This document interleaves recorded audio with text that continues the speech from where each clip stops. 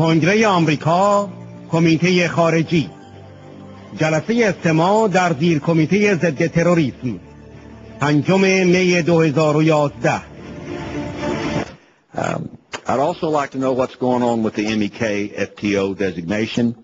Over 230 days ago, a federal district court has ruled that the State Department did not give the MEK due process when it decided to keep the MEK on the FTO list. The law states that reviews are to take place within 180 days should the group appeal its designation. It's been past 120 days. It's now 230 days. During this time, the MEK has been attacked by the Iraqi military. The Army has confirmed that the Iraqi soldiers killed 34 residents at Camp Ashraf. 34 residents, I might add, that have yet to be buried. Yet to be buried because the Iraqis refused to allow them to be buried.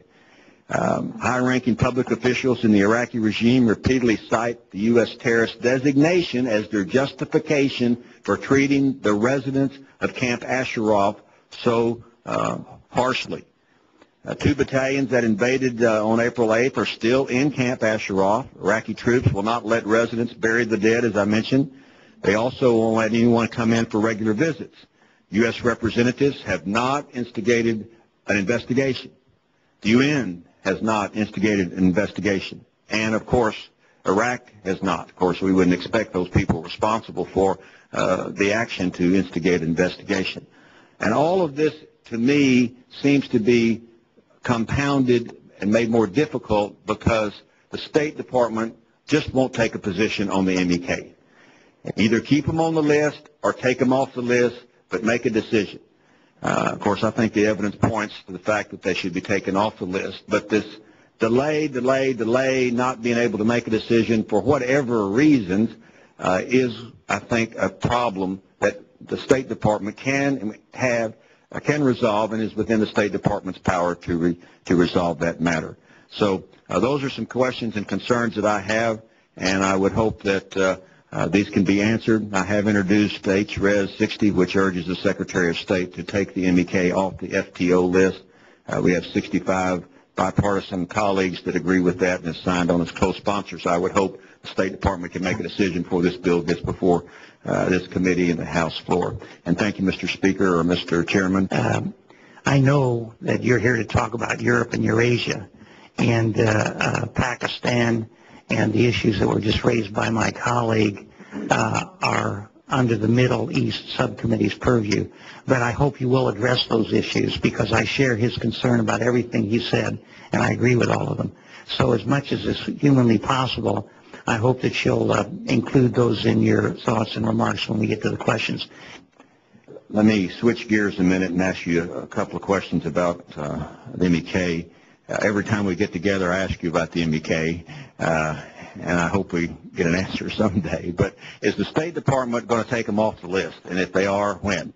And if they're not, when? When y'all going to make a decision? Sir, I'm afraid the answer is the same one as when we saw each other a couple of weeks ago. We are working as expeditiously as possible to complete the review that the U.S. Court of Appeals ordered.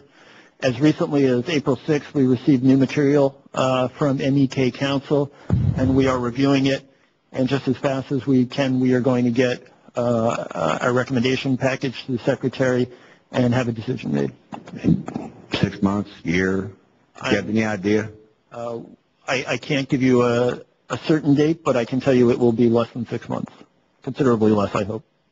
And as a follow-up, I have attended, as many members have, all of the classified briefings that I'm aware of on this issue. Has any new information come to surface in the last 2 months that would help members of Congress on this issue, classified or not? As I mentioned, sir, we have received new information as recently as last month from the MEK itself. And so we're reviewing that information and seeing if it helps in our deliberations. All right, I'll yield back the remainder of my time. Thank you, Mr. Chairman. I apologize. I missed part of your question, Mr. Poe. Did you ask about what our State Department is doing to urge that those people who have not been buried would be dealt with? Are you aware of what he asked earlier on? I mean, if those people were killed some time ago and for whatever reason they're not being taken care of properly, it seems since we're a strong supporter of Iraq and the Iraqi government, we ought to be doing everything we can to make sure that's taken care of immediately. I fully agree, and as soon as I get back to the department, I will check with my Near East colleagues. Would you let me and Mr. Poe and others on the subcommittee know about that? Certainly. Okay.